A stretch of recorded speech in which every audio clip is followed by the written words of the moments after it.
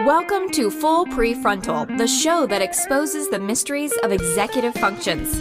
This show is a collection of conversations about the role of the prefrontal cortex, which impacts your focus, planning, problem-solving, emotional balance, and independence.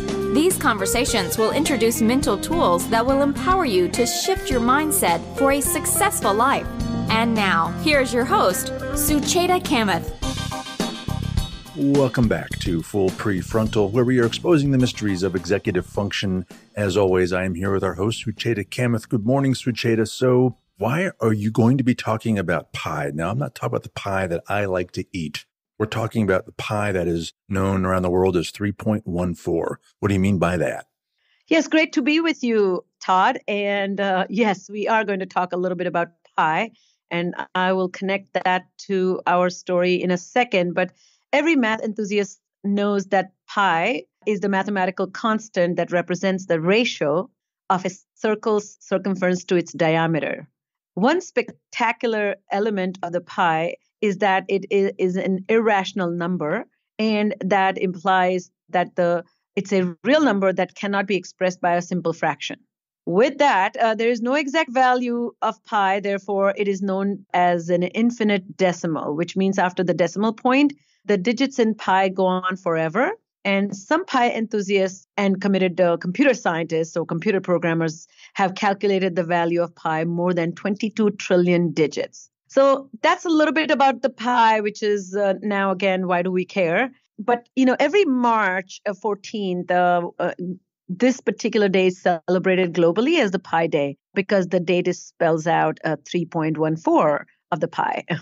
And people like me just simply satisfy with a slice of real pie on that day. But there are many who enter competitions. And one particular thing I would like to share that in 2015, the event was even more special because for the first time in a century, the date represented the first 5 digits of the pie, which was 3.14.15. So on March 21st, 2015, something incredible happened. The VIT University in Vellore, India, held its competition, and a brilliant candidate, Rajveer Meena, I think he must have been from VIT University, but successfully recalled, get this, Todd, 70,000 decimal places of the pie. Wow, I can't even imagine that. I know. Well, listen to this. The whole recall took close to 10 hours. And Rajiv was blindfolded throughout this memory test, apparently. And Rajiv broke the Guinness World Record of reciting 67,890 digits of pi, which was held since 2005 by Lu Chao of China. Now, you are wondering, why am I talking about the pi? Well, mostly I'm talking about memory. And memory is an enigma to an average Joe, a person who doesn't know anything about neuroscience, executive function, cognition. Everybody knows memory. And typically, a layman or a common person associates high intelligence with great memory skills. And you and I have always encountered people in our lives who have phenomenal memory. I, in fact, had a friend, my husband's friend, in college who would literally sit in an easy chair, browse through Grey's Anatomy. They both went to medical school.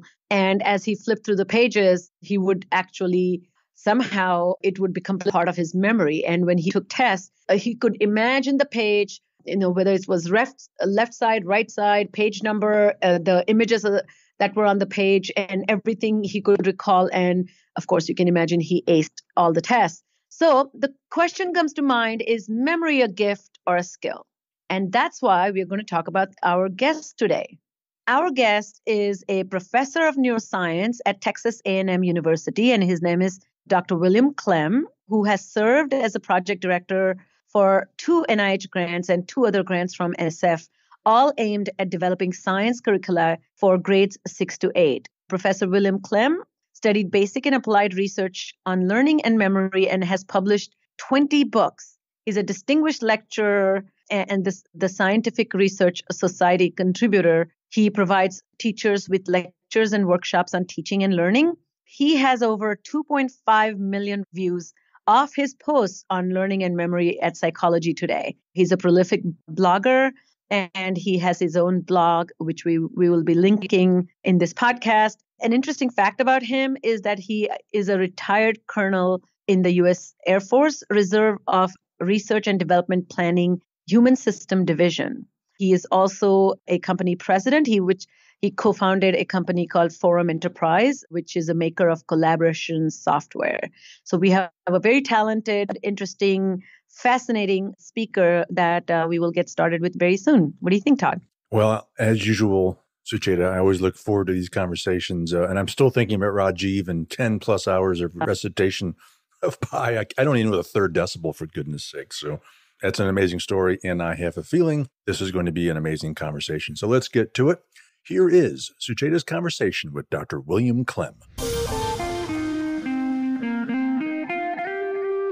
Welcome to the podcast, Dr. Klemm. It's such a pleasure to have you. Yeah, it's great to be here. So let me start. You are such a prolific writer and a researcher. And as a neuroscientist, how do you define memory? And can you help us understand a little bit about the biology of memory and its relationship to daily life and how best to understand it? Well, memory is what you remember. And it occurs in two forms. The active working memory, which I noticed that you mentioned in your TED Talk, and also the stored memory, which is stored in long term. The active memory, or the working memory, is actually generated by a pattern of nerve impulses in various parts of the brain that happen to be processing the information associated with this memory. And as long as that pattern of impulses is operating or flowing, you have access to that information. On the other hand, if that pattern should change because you start thinking about something else or you get a new stimulus, then you've lost it, unless you have thought about it enough so that it gets stored in long-term form. And the storage in long-term form is actually an anatomical biochemical change in the synapses or junctions between nerve cells in those circuits that handle that information. I don't know if that tells you enough or not. Absolutely. So it's so interesting that there's a fading quality to that temporary storage, which is referred as working memory, or you also called it active memory. And that means it's not so much out of sight, out of mind, but it's literally the minute you stop holding on to it while working with it. And if it disappears and you're no longer holding on to it, it disappears. And so that's the working memory. And so in order to move things into stored memory or long-term memory, what kind of process is involved in that? Actually, it's a protein synthesis change in the synapses of the neurons, and that takes a little time. And this conversion process is crucial for making memories last. Otherwise, you'll forget them. You may remember it, of course, while you're thinking about it. But if you don't get it stored, if you don't get these protein synthesis changes occurring, you're going to lose it. And then there's many practical implications of this consolidation phenomenon, it's called. And it relates to interference of information. In other words, if you're trying to memorize something and there's some interfering stimulus or information, it will prevent this consolidation process. This is a real problem in education, that there's so many distractions going on in the classroom that it's easy to just erase your active memory and it doesn't get preserved in long-term form.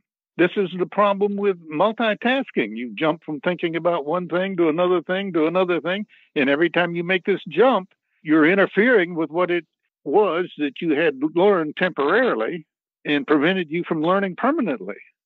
Got it. And so as you are learning, you need adequate attention and focus. And then in order for it to become a part of your long-term memory, you need some sort of processes that information has to go through some process. So do you mind what contributes to the memorization process itself? What are the key elements of that? Well, the first one is attention, as you point out, and focus, where you don't get distracted by other kinds of thoughts or stimuli. And then you have to protect this information. And recall that I said that you have this pattern of nerve impulses flowing around in circuits, and they contain the information. And And that pattern has got to be sustained long enough to help initiate these protein synthesis changes in your synapses so that you can store it permanently. And this requires rehearsal, thinking about the same thing again and again. And it also requires protecting it from distractions and interference. Now, how rapidly it gets consolidated, it depends on lots of things. In other words, how important is it to you? Does it have emotional appeal? Is it an intense magnitude of stimulus or information? Is it relevant to some immediate problem you have? How much emphasis or priority you give it? Those kinds of things will speed it up. It will speed up the consolidation process. And then how about the recall and the role of cueing to bring that information out? Is that part of also memorization process? Yeah. And I'm glad you asked that question because there hasn't been much research on retrieval. Anecdotally, we know, of course, that if you can think of some cues or some items that were associated with the original memory, they may help you retrieve it. But this whole process of retrieval is not understood very well. There's been a lot of research on consolidation, but very little on retrieval. And I think in part it's because we don't know how to study retrieval. In my practice, I work with a lot of people. My practice focuses on concussion and brain injuries. And those are the individuals who struggle with actually forming new memories. And one of the processes, the training process involves in focusing on self-cueing and recall. And I use the analogy of a tea bag. If you put you have hot water and you put the tea bag, you need that little thread with that paper rectangle that you tug on to pull the tea bag out. And so the retrieval cue is forming a strong thread that you can pull on so that you can get the tea bag out, even though the analogy is not best because you don't want, the tea bag is not what stores the memory, but the infused water is. But never mind, you know what I mean? Yeah, and these cues are very important aid in retrieving information, which brings up this point. When you memorize something in the first place, it's strengthened by having lots of other items associated with it, because those other things will serve as cues later on. And if you can remember some of the cues, they will help you retrieve the basic information that you wanted to save in the first place. So I tend to remember information a lot by spatial cues, where I was sitting, what I was wearing, what kind of environment I was in. So that seems to trigger a lot of my thoughts about stories or where event took place. And I seem to be able to reconstruct that. And that acts as a tool to remind me what exactly the exchange was about. Can you tell us a little bit about why that's a good way to think, or there are other ways to do it too? But what is that all about?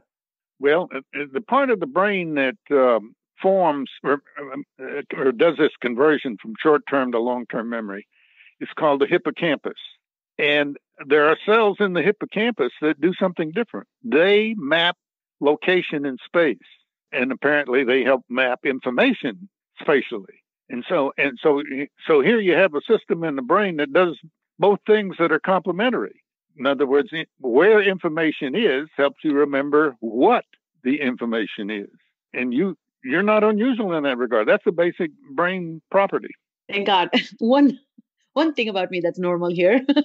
So tell me why some people have good memory and some people have terrible memory. And I'm not talking about having incurred some injury, but I like to describe Velcro memory, information that goes in without much effort, or at least appearance of external process of making intentional association, rehearsal. And these individuals seem to remember so much more effectively than those who need a lot of extraneous effort or explicit effort. Do we have any understanding why? I'm not sure there's been much research on individual differences, but I can speculate on reasons why some people have poor memories. One is they don't pay attention very well. They don't get the information registered or encoded robustly. Another is they're easily distracted. And in fact, this is a problem with old age and also with children, which is kind of an interesting comparison. But it's a fact that children and in old age, you tend to be more distractible. And if you're distracted, then of course you interfere with this consolidation process. And finally, I think an important factor is how much value you place on memory. If you want to memorize, you're more likely to be able to do it.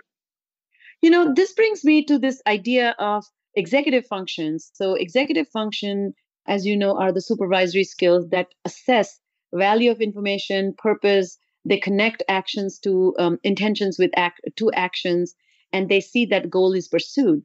And I find this very often that, particularly the ADHD children and young adults and college kids that I work with, that they appear to have bad memory, as you mentioned, primarily because of inattention or lack of attention to detail. But second is their lack of understanding of value and importance of that information in the future. So they're not future oriented. They don't understand that if I don't understand this content in front of me, when I get tested on it 3 weeks down the road, I will not be able to use it. And so there's a very little effort in their ability to stay connected to the intent of that particular exchange of information. Do you see that as well? Yes, absolutely. And in fact, one problem I think a lot of students have is they have a short-term horizon for their learning. In other words, the idea is to learn the information for the next quiz. And they tend not to have a goal for learning it forever. And of course, if you want to develop real expertise, you need to learn things with the goal of remembering it forever, not just for the next quiz. Yes, and you see that a lot of modern education. I came across this research somewhere about people were asked about their memory, and people equated their capacity to retrieve information from Google same as their capacity to retrieve information from their brains. So I was invited to give a keynote express at the Learning and Brain conference in San Francisco, and the title of my talk was Google in Memory. And Google has conditioned us to diminish the emphasis we put on memory because we can always go look it up. But that's not how you develop expertise in any field. You need it in your head, not on the internet. I grew up in India, and we have a very strong oral tradition, particularly in the spiritual context. And, our scriptures are 5,000 years old, but the writing came much later in the, so to speak, on board. But before that, it was oral tradition to pass information from one generation to another by kind of memorizing. And there was so when I went to school, I learned tables, mathematical tables. So you memorize multiplication tables, as far into it, like 25, or 30, 30 times 1, 30 times 2, 30 times 3.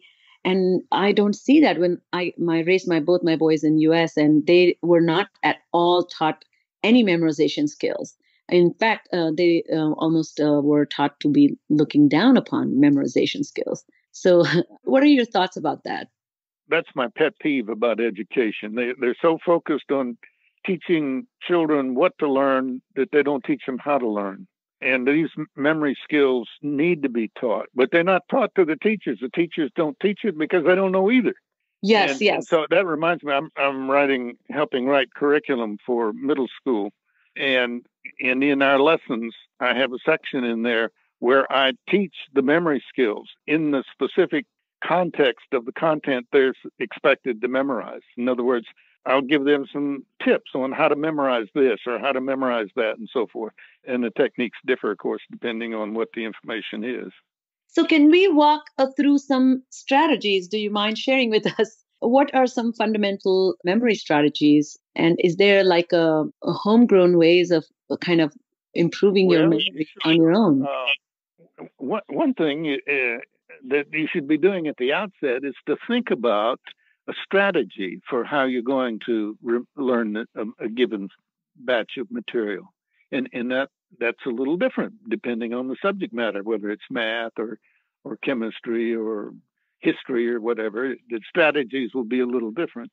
In this context, once you understand the challenges, then you should organize the information in a way that makes it easy to remember. And this may be done with different kinds of notes or drawings or organizing files and reference sources and things of that sort. Now, in terms of the actual memory, the most important thing of all is to use mental images, not words. Words are very hard to memorize for everybody, but mental images are very easy to memorize for everybody. And one reason is that the whole back of your head is devoted to vision, whereas your language involves two small areas in the brain about the size of a quarter apiece. And so you just don't have as many neural resources available for words that you do for vision. So the more robust memory techniques involve turning your information into mental pictures that relate to the words that you're trying to memorize. And there's several techniques for this, and one of them evolved thousands of years ago in this oral tradition that you talked about in India.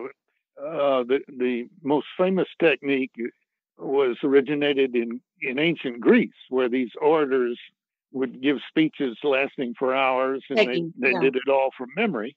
And they used a technique called memory palace.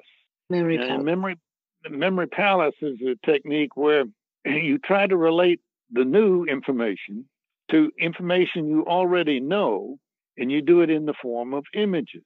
Now, the information you already know, or your palace, so to speak, might be your home. But the objects in the kitchen, or the objects in the living room, or the objects in the dining room. You don't have to memorize that. You already know what they are.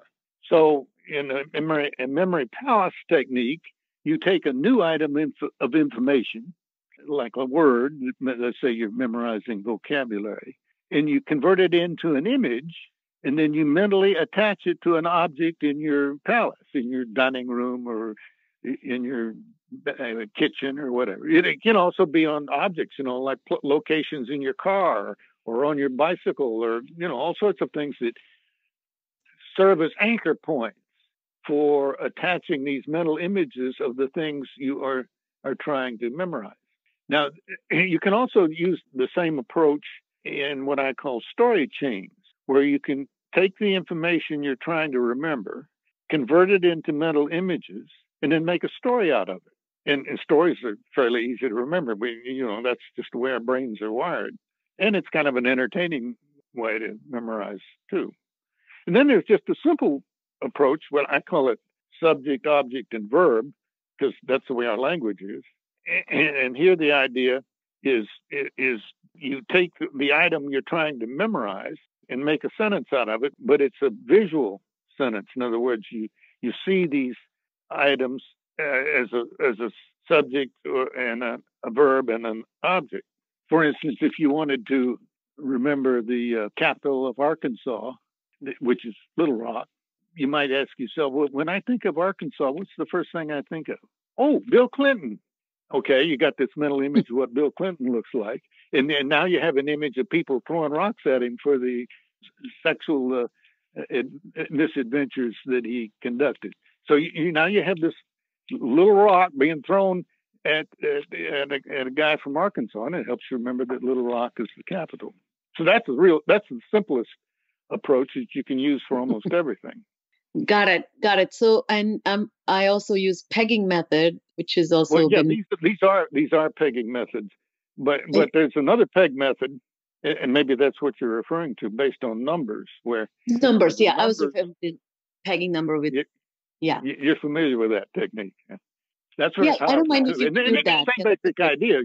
You have an image for each number, and you make images of what you're trying to remember and attach it to the image for each number in the peg. This is a good way to memorize every page, or the essence of every page in a book.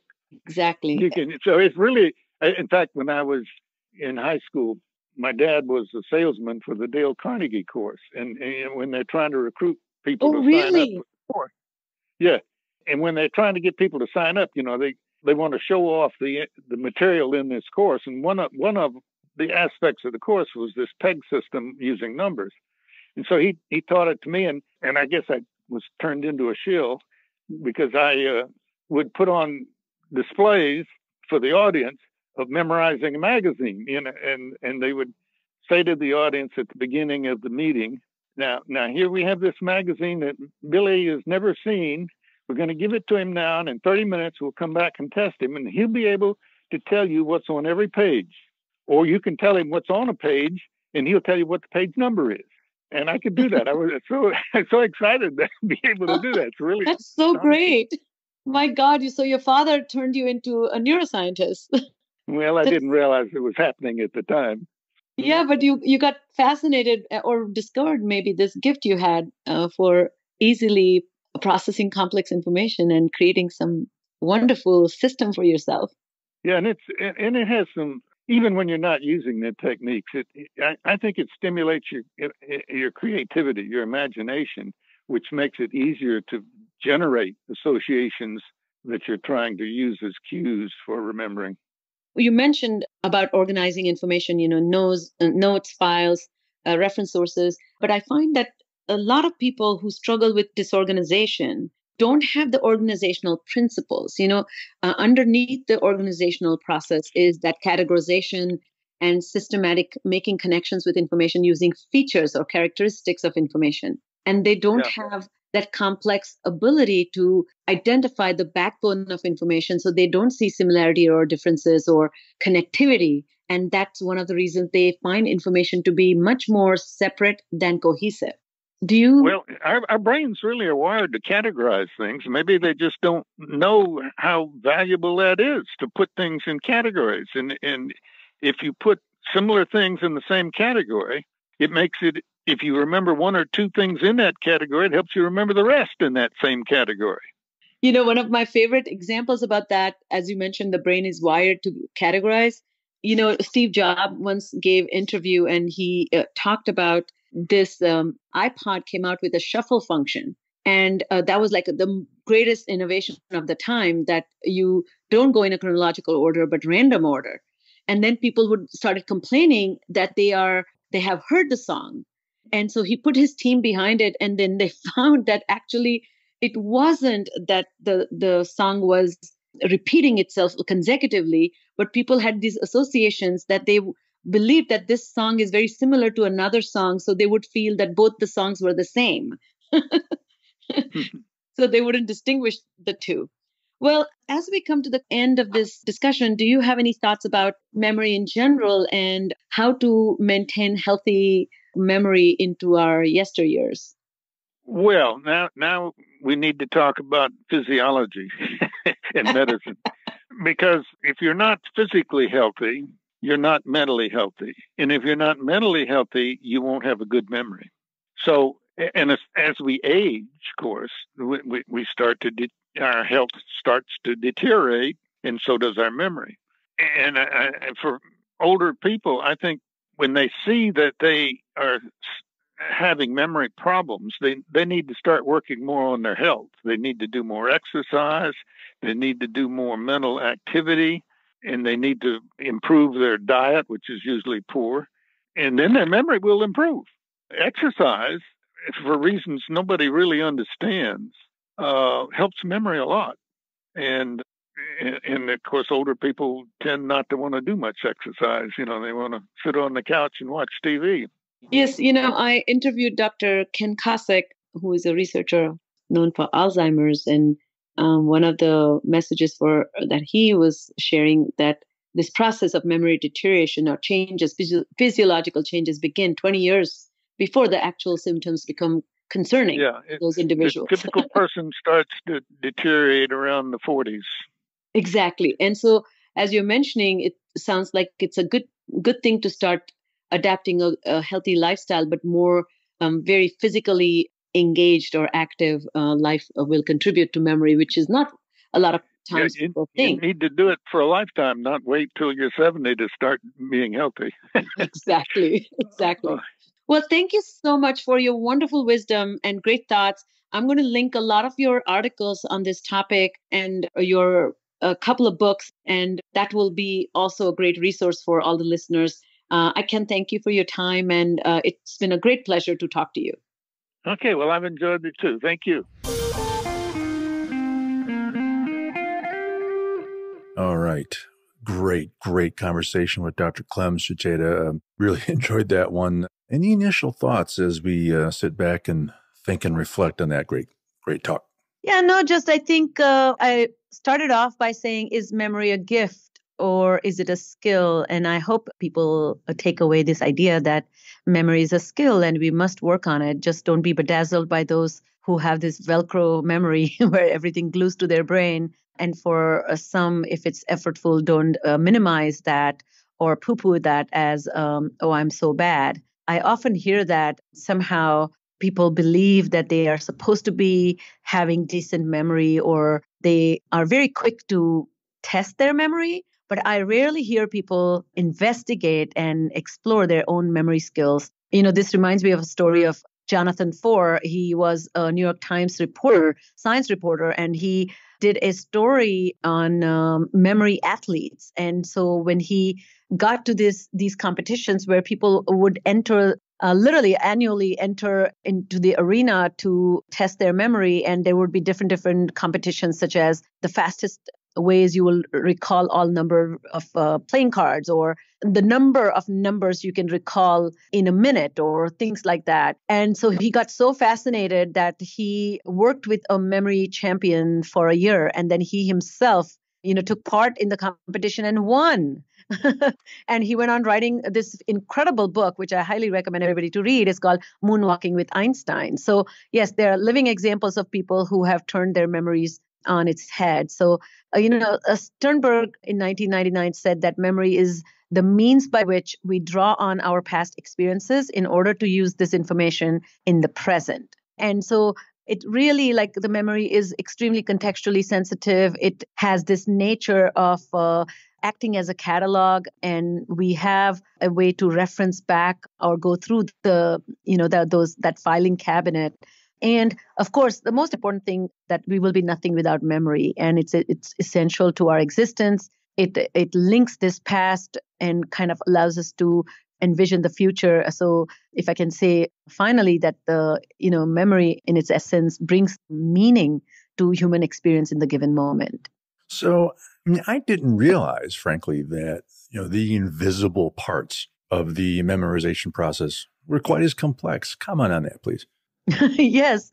So interesting. So people literally think that when we are exposed to information, we are memorizing it. And as, Bill kind of pointed out that, no, it has like these 5 important components. There's registering information or paying attention to it, actively making associations and personalizing information, and then rehearsing information throughout the passage of time until it kind of begins to, all those associations you have made kind of begin to strengthen, and finally consolidation process, so that meaning it becomes part of past connecting with past knowledge. And finally, memory is nothing if you can recall it, cueing and recalling the information. The most important thing I thought we'll quickly talk about, the takeaway here, is that attention is the true gateway for information processing. You cannot remember things you did not pay attention to. So the first and foremost, the information has to register. And in order to register, you must pay attention. So a neuroscientist, Michael Posner, describes this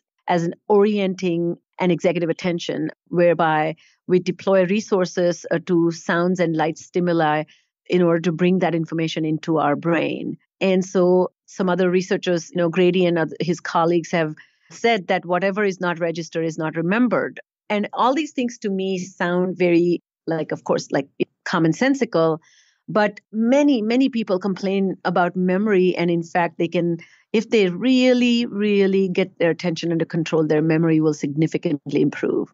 Well, while I was listening to you and Dr. Klemm, I was thinking, how have I used any memorization techniques? And I guess the 2 times in my life when I last really did it, I guess I was in college.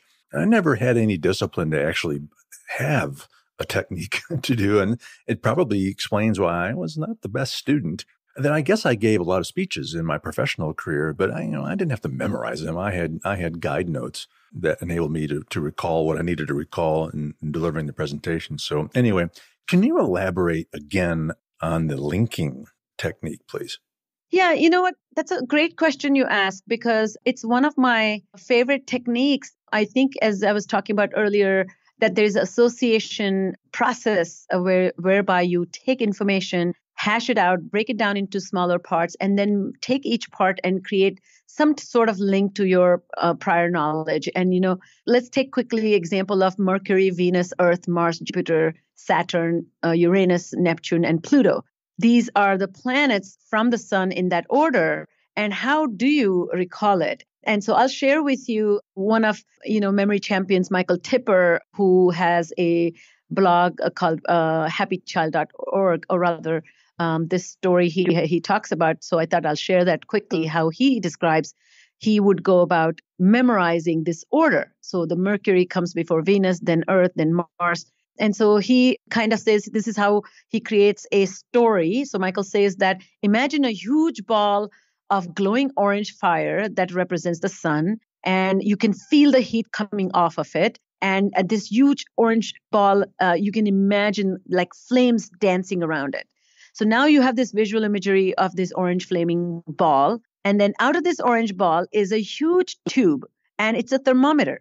As the glowing ball gets hotter and hotter, the mercury inside the thermometer rises. So what he's done now is he's taken this imagery of the orange glowing ball with very, very, very, high degree of heat. And now you have a thermometer, and we don't need to memorize that thermometer carries mercury. That's the prior knowledge. And so you can now link the orange ball with the thermometer, and the Mercury is the first planet after the sun. Then he says, eventually the Mercury gets so hot that it explodes out of the end of the thermometer with a huge bang, and it sprays mercury droplets everywhere. These mercury droplets are tiny silver beads of metal that fall on a beautiful blonde goddess wearing a white toga. And guess what? This lady exudes love and compassion because she is the goddess Venus. So now the link is that the mercury explodes and almost breaks into this tiny silver ball. And now they look like a part of an ornament. And who will wear it? And nothing but most beautiful woman on this, imaginary woman on this solar system, I guess it's Venus. So he goes on. And I think what I love in this example, that many times I think people struggle, like you said, you describe yourself as not the best student. What to me, that means that you never really paid attention to your own learning process. But I don't think you lack these abilities. If somebody nudged you to develop these skills, you would do them really well. What the teachers can't really do, or educators can do, is like you can't take a Michael Tipper's technique of imagining an orange, flaming ball and a thermometer popping out of it. That has to be something personal to you. So the associations need to be personal. And that's where I think giving time to students to create these personal associations is something that is not built into daily life. And that's why these linking techniques, which are easy and accessible, but may not be implemented. Well, no, it's funny you say that, because you mentioned earlier that how important paying attention is in this. And so the study of space and astronomy was always fascinating to me. And so I did pay attention, and I could rattle off the order of the planets without any kind of process, because I was just into it and paying attention and reading about it. But most subjects in school were not of interest. And so I didn't really pay attention, and that's why I struggled. But you're right. As you said, it's not a gift, it's a skill. And I just never worked on developing this skill. So great stuff. All right. So I guess before we wrap, Sucheta, any final closing thoughts?